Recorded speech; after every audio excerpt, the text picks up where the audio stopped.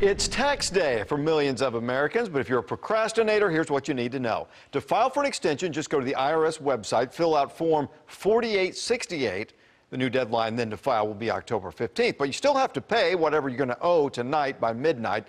The Dallas Main Post Office, by the way, will be open until midnight.